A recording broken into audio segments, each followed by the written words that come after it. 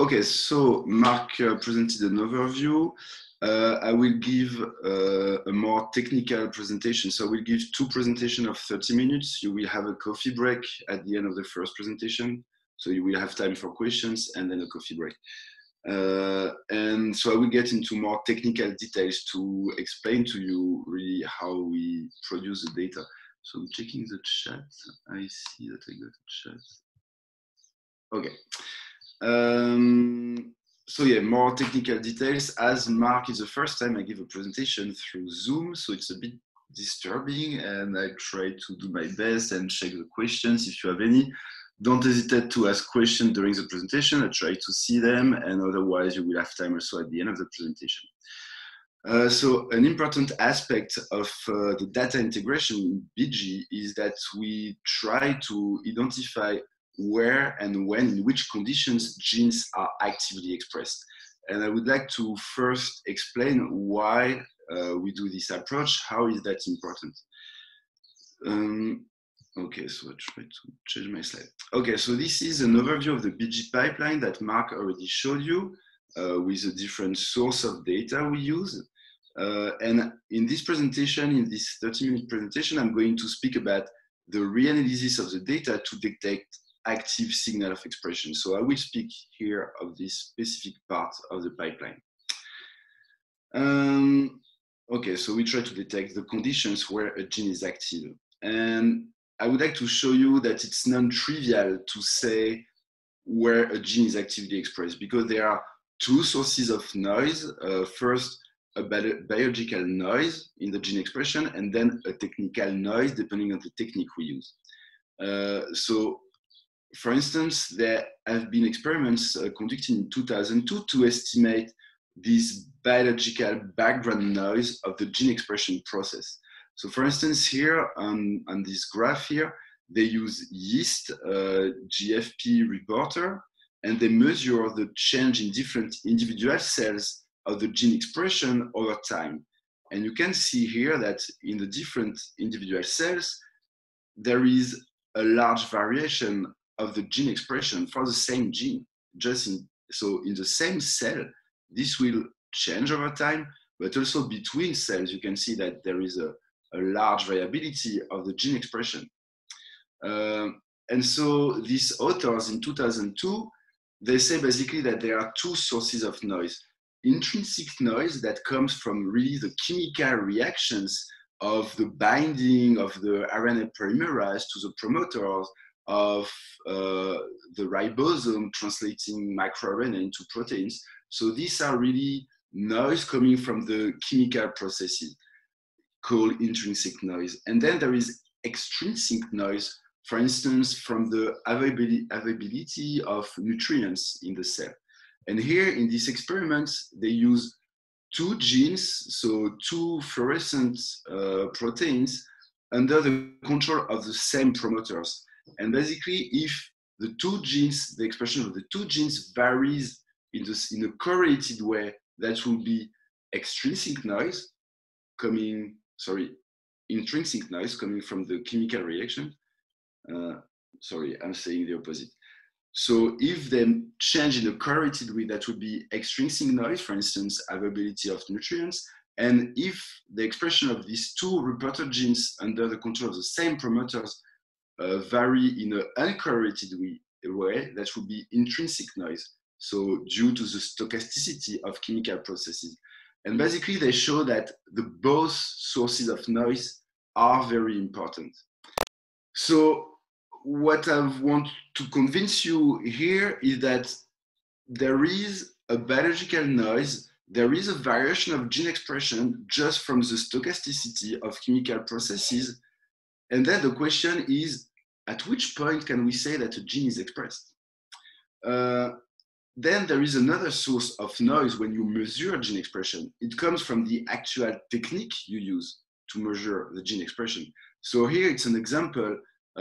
It's a pipeline to construct an RNA-seq library and analyze an RNA-seq library. So basically, at each step of this construction, you can have source of noise. So you have here a population of cells. You will extract RNA from these cells. And then, for instance, you will isolate a specific RNA species. So in Bgee, that would be mRNA with the poly A tail. So we will be here. We will select mRNA from the poly A tails, and you will fragment your mRNAs, convert to cDNA, construct your library, do amplification and sequencing. And then you will end up with sequencing read that you will need to map back to the genome or the transcriptome and quantify the abundance. And at each of these steps, you can have a technical noise.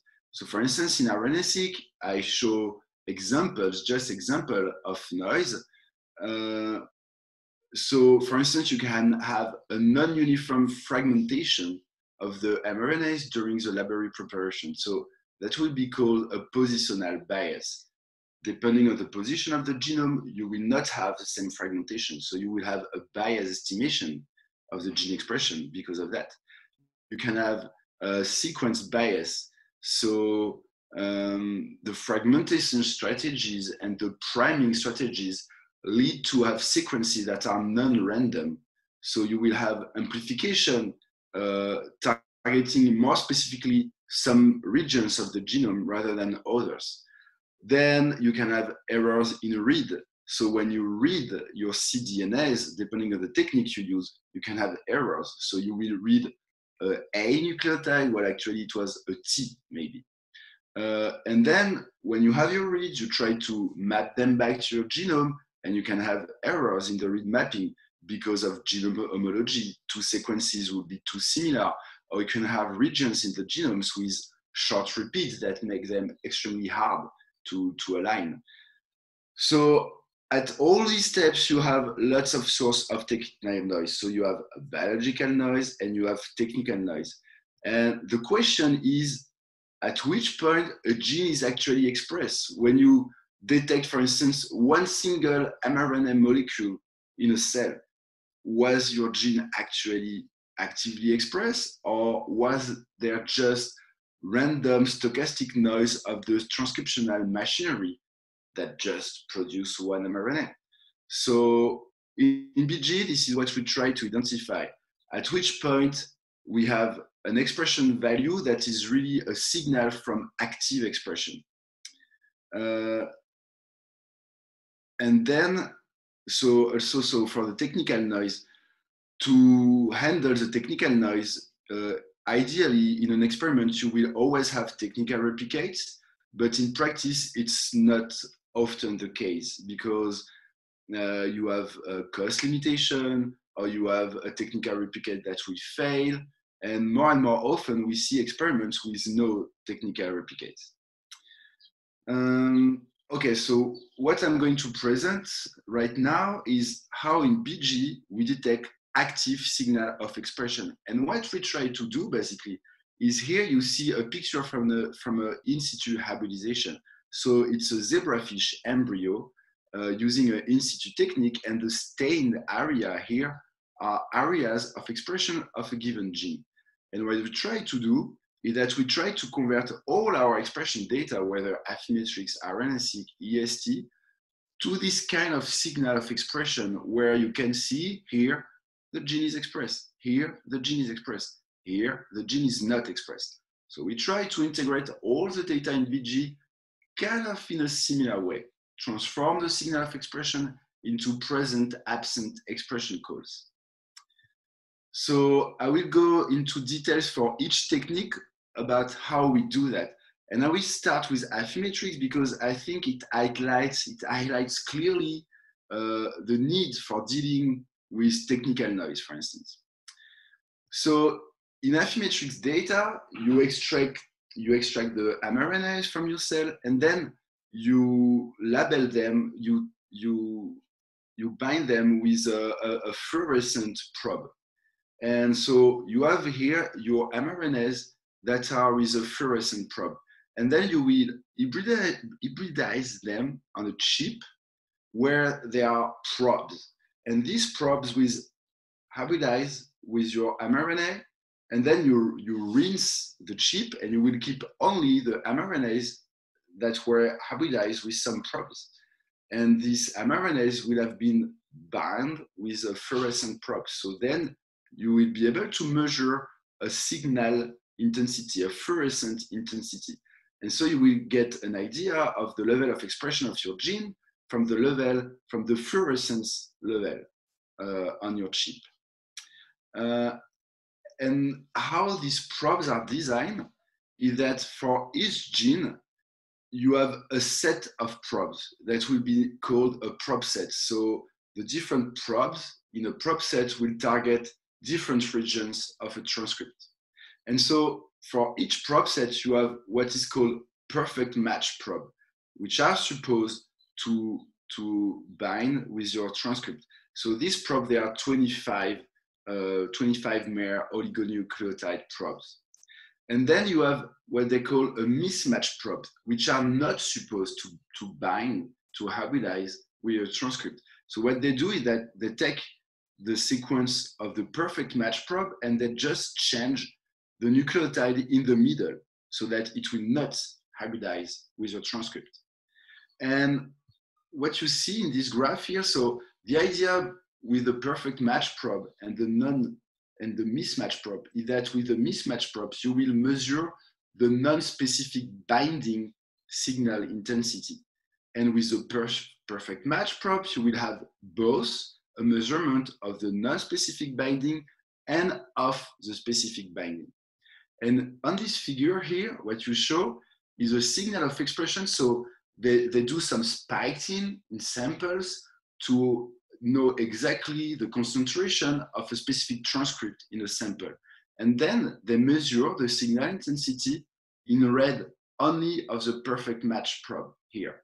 And what you can see is that for low concentration of your transcript, the signal intensity of the perfect match probe does not vary a lot. So you don't have a lot of specificity when you look at low concentration of your transcript. But if you remove the signal of the mismatch probes to your perfect match probe, then you get again a specific signal. So you can see an increase here that is proportional to the concentration of your transcript in your sample. And it's by removing the signal of the mismatch probes from the signal of the perfect match probe that you get this specificity back. So because you took into account the technical noise, the non-specific binding. So this is very clear and widely used in Affymetrix. So for me, it highlights the needs for taking into account technical noise. And you will also get, I will show you also the importance of taking into account biological noise. So this is how it is done in Affymetrix. You have this perfect match and mismatch probe that are used. And then what they do is that there is a software widely used for analyzing Affymetrix data called MAS5. And MAS5, basically, they use a distribution of the perfect match and mismatch probes. And then they perform a Wilcoxon test between this perfect match probe signal and the non-expressed perfect match probes. And then they give you an answer whether your gene is actually expressed. So after this Wilcoxon test, they will tell you your transcript here, it is present, it is marginal, or it is absent. So what we do in Bgee is that we use the same approach, but first we use an improved method for normalizing the signal intensity called GCRMA. So it corrects the signal intensity, also taking into account the probe sequences, because depending on the sequence, you will have different affinities and you will be more likely to have a high signal depending on your probe sequence. So there is a technique to correct for this difference of sequence affinities. And then also a better method is, rather than use the mismatch probes to estimate the background signals, is to use weakly expressed perfect match probes. So these are just small improvements, but basically the techniques, the algorithm of MAS5 is the same. And here you have ROC curves here comparing the different methods. So here this ROC curve is with the MAS5 algorithm, the baseline MAS5 algorithm. And here these two ROC curves is by normalizing with GCRMA and by using weekly perfect match probes to estimate the background signal. So these are just small improvements. And in Bgee, while we use the best techniques that we can. So we use GCRMA and we use the weekly express perfect match probes. So then what we do is that for Affymetrix data, check the time. Okay, I should speed up maybe. So with Affymetrix data, either you have the raw data available, which are cell files, and then we perform the analysis I just showed you, or we have only the process mass file data, and we treat them differently. So in mass file, they say present, marginal, or absent. And present and marginal, we will treat them as present in Bgee and absent as absent. But as we could not reanalyze this data, we will treat all of them as low quality. And when we have the cell files available, we reperform the analysis. And based on the FDR value, we say it's present high quality, or it's present low quality, or it's absent high quality. So we have present absent expression call. And for each of these calls, we say whether it's low quality and high quality. So we can have present high quality, present low quality, absent high quality, absent low quality. So this is at the level of individual experiment, this is what we generate. And then we have a broader integration in Bgee that I will present later. So, okay, I will speed up a little bit and go to RNA-seq data, which is more interesting because these are the current techniques nowadays. So for expression data, for RNA-seq data, so this is a library preparation I presented at the beginning.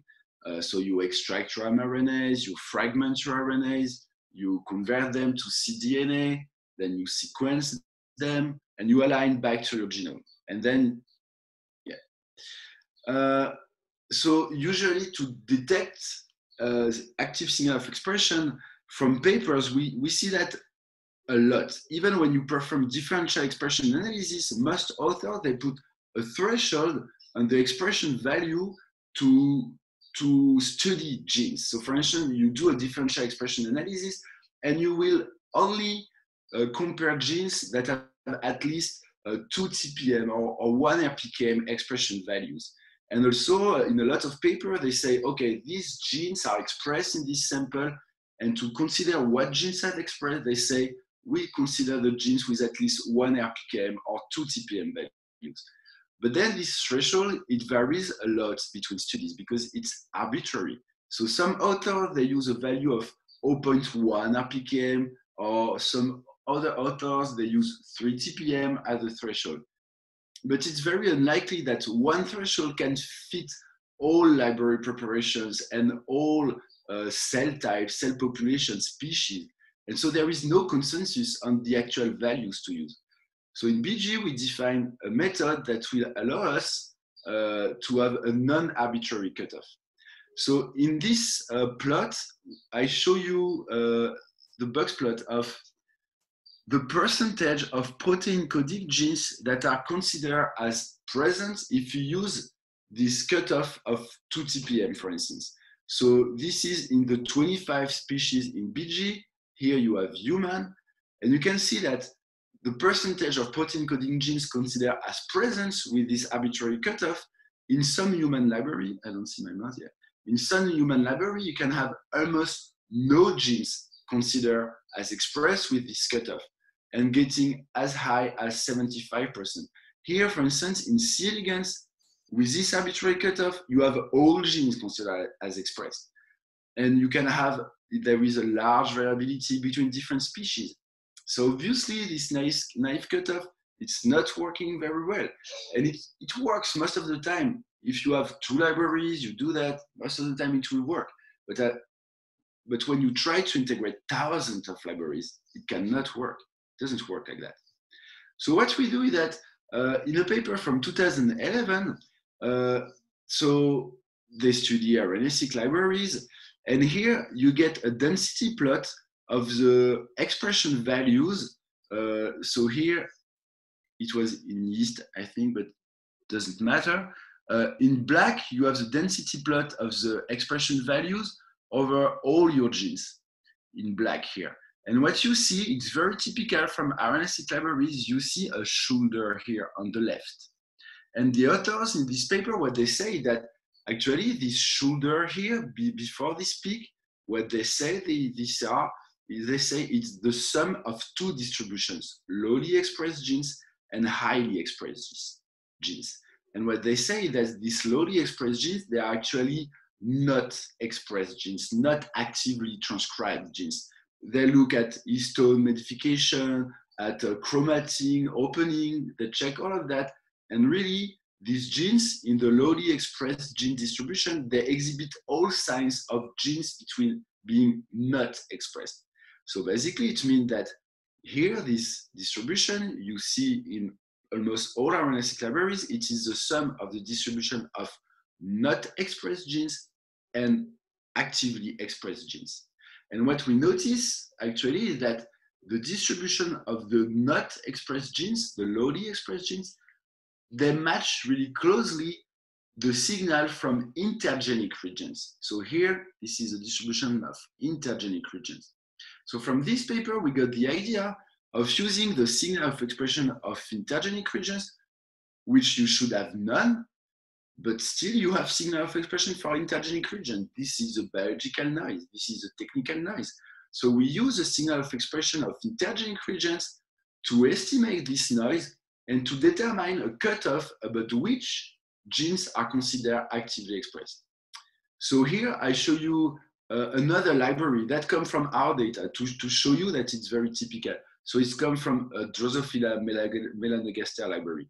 So here in red, you get all genes distribution. You see the shoulder here on the left. Dotted line is protein coding genes. You can see that it's even more obvious, this shoulder on the left. And in blue, you get intergenic regions.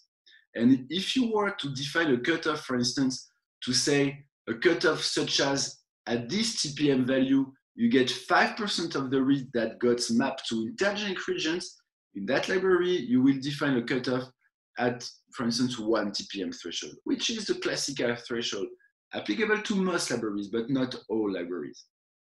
And here you will say, on the right here, your genes, they are expressed. On the left here, your genes, they are not expressed. So here, this is the plot I showed you when you use a naive cutoff. And here, this is the plot using our method, defining a cutoff using intergenic regions.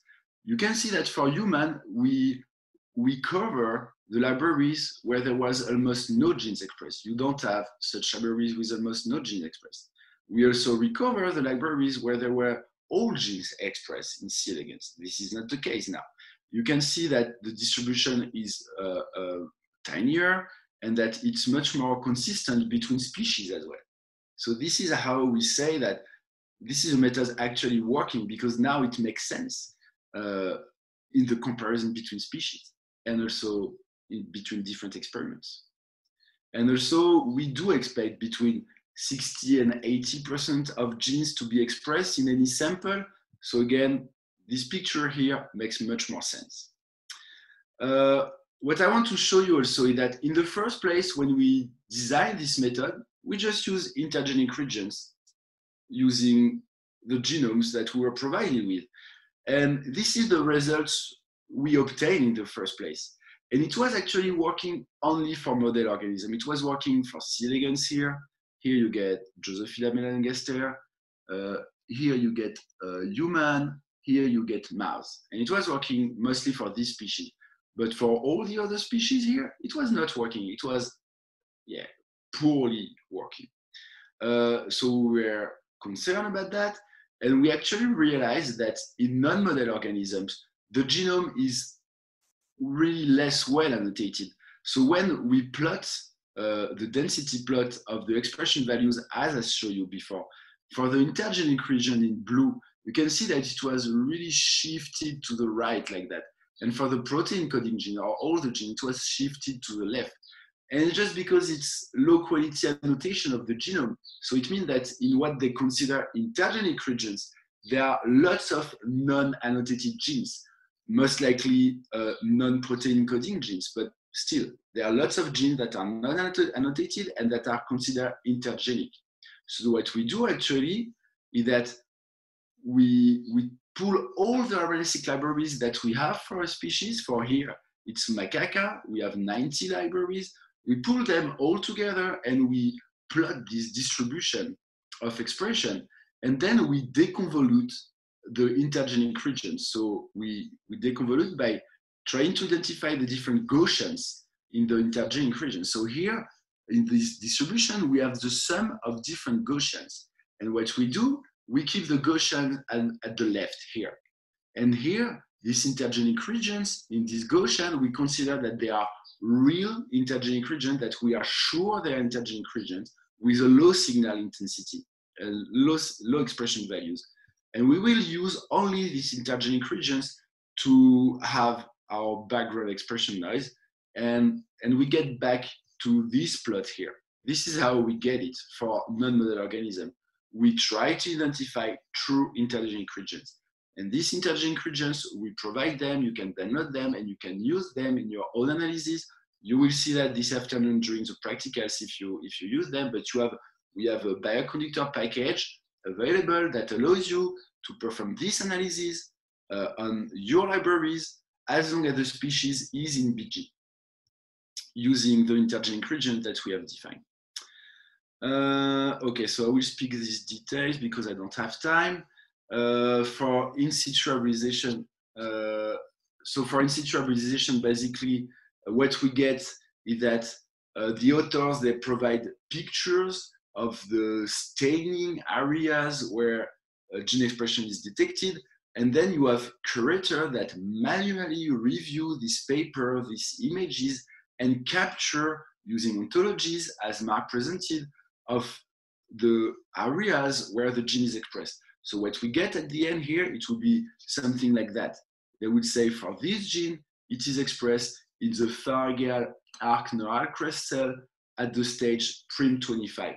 So we take all these annotations that have been manually performed by curators and we remap them to the ontologies we use. But at the end of the day, we get the same thing. We get where and when, in which sex, in which condition a gene is expressed, captured using ontology. So we get the same information at the end of the day. So for EST, okay, it's an old technique now, but basically depending on the number of ESTs mapping to a gene that we have in the library, we will consider that either as present high quality or present low quality.